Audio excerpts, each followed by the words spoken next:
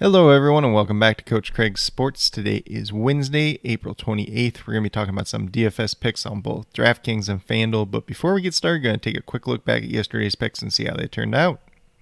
So on the DraftKings side, we had Kevin Porter Jr. $6,500, looking for about 32, 33 points at him. Got to 23, so he was a miss. He shot 2 out of 12 yesterday, just didn't play that good in his first game back overall. Marcus Smart, $6,600, looking for 33 points out of him. Got to 32, so he was a just miss, honestly. 4 out of 17, not the best shooting day out of him overall. Then Tim Hardaway Jr., $4,400, looking for 22 points out of him. Got to 24.25, so he was a hit. Kevin Durant, $8,300. Mentioned this is probably going to be the best price you're going to get him at all season. Looking for 42 points out of him. Got to 45, so he was a hit. Then Kevon Looney, $3,800, pay down price at center. We were looking for about 19, 20 points out of him. Got to 10.5. So he was a mess, but he only ended up playing 21 minutes yesterday overall. So not the best day on the DraftKings side. Definitely could have been worse, though. But then we'll move over to the FanDuel side. We have Malcolm Brogdon, $8,500, looking for 42, 43 points out of him. Got to 25.8. Not a good day for him overall. Only played 28 minutes. This game ended up in a blowout, so that did affect him as well. Then Marcus Smart at shooting guard, $6,600, looking for 33 points at him. Got to 35, so he was a hit. Then Kevin Porter Jr., $5,600, looking for 28 points at him. Got to 20.3, so he was a mess, like I mentioned, on the DraftKings side. 2 out of 12 shooting in his first game back. Just a rough game for him overall. Then at power forward, Kem Birch, $4,900, looking for 24, 25 points out of him. Got to 34.3, so he was a pretty good hit yesterday. And then Kevon Looney was a miss once again, $3,900, looking for 19, 20 points out of him. Got to 11.3, so he was a miss, like we mentioned on the DraftKings side already. So, kind of a hit or miss day overall. Tried to do a little bit better today, and with that being said, we'll get into the injuries for today's slate. So we'll start off with the Magic and the Cavaliers. Otto Porter Jr., Michael Carter-Williams both out once again. Terrence Ross looking like he's not going to play. James Ennis is a game-time decision. Mo Wagner is a game-time decision, who must have recently joined the team. Then for the Cleveland Cavaliers, they're going to be without Matthew Dellavedova, Hartenstein, Sexton, and Lamar Stevens. So pretty similar to last time out. I do believe that they get Larry Nance Jr. back, though. Then for the Hawks, we got Trae Young, Tony Snell, Cam Reddish, DeAndre Hunter still out. Kevin Huerter looking like he's not going to play. Brandon Goodwin is a game-time decision as well. So definitely a lineup to keep some eyes out on, especially going into closer to the lock. Then for the Philadelphia 76ers, Mike's got his game-time decision. He did miss the last time out. For the Charlotte Hornets, same 4 guys out as the last time out. Then we move over to the Celtics. Kemba Walker out once again. Robert Williams and Jason Tatum are both game-time decisions. We'll see if they end up playing or not. Then the Bulls just have Troy Brown Jr. and Zach LaVine out once again. Knicks just have Alex Burks and Mitchell Robinson out once again, so no changes for both those teams. For the Lakers, Jared Dudley, LeBron James still out. Then they have Caruso, Schroeder, Marc Gasol, Anthony Davis, and Caldwell Pope. All listed as game-time decisions. Just keep an eye out on those guys throughout the day. Then for the Wizards, just Robin Lopez as a game-time decision. He did miss the last time out. For the San Antonio Spurs, we got Trey Lyles and Derek White out today, so looks like Lonnie Walker could be in that starting lineup. Maybe it's him, maybe it's Devin Vassell. Could be Patty Mills, but unlikely. Then for the Miami Heat, Victor Oladipo out once again. Kendrick Nunn, Tyler Hero, both game-time decisions. They both did miss yesterday. If they would both miss it once again today, Goran Dragic is looking like a very, very good play. Then for the New Orleans Pelicans, Josh Hart, Nickeil Alexander-Walker both still out. Steven Adams, game-time decision. We'll see if he ends up playing after missing the last game out.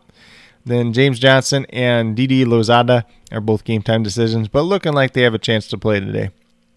Nuggets are just without Will Barton and Monty Morris once again.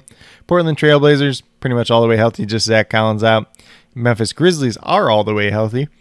Then we move down to the Clippers. Patrick Beverley, Serge Ibaka out once again. Kawhi Leonard, game-time decision, unlikely to play.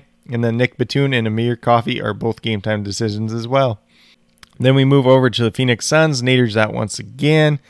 Jay Crowder, game-time decision. We'll see if he plays. And then Sarge, game-time decision, but looking like he's got a chance to play today. Then the Jazz are without Mitchell, Conley, and Azubuike. So Conley's obviously the newest one there. So Jordan Clarkson, Joe Ingles getting a lot of value today. Then for the Kings, De'Aaron Fox is out once again. Woodard, Barnes, and Bagley are all game 10 decisions. We'll see who ends up playing out of that trio. But that's a quick little rundown on all the games for today's slate. I believe it's a 10-game slate overall in total, so definitely going to have some value options available as the day moves along. But with that being said, we'll moved over to DraftKings and talk about my picks over there.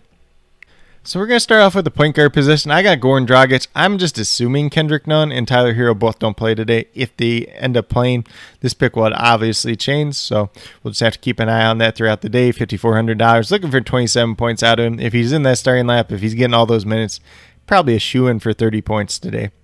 Then going right back to Marcus Smart today. Not the best game for him yesterday, but he either hit or he was really close on both sites. $6,700, $100 more than yesterday. 34 points is what you're looking for out of him. Goes against the Charlotte Hornets. Should be a pretty good matchup for him overall.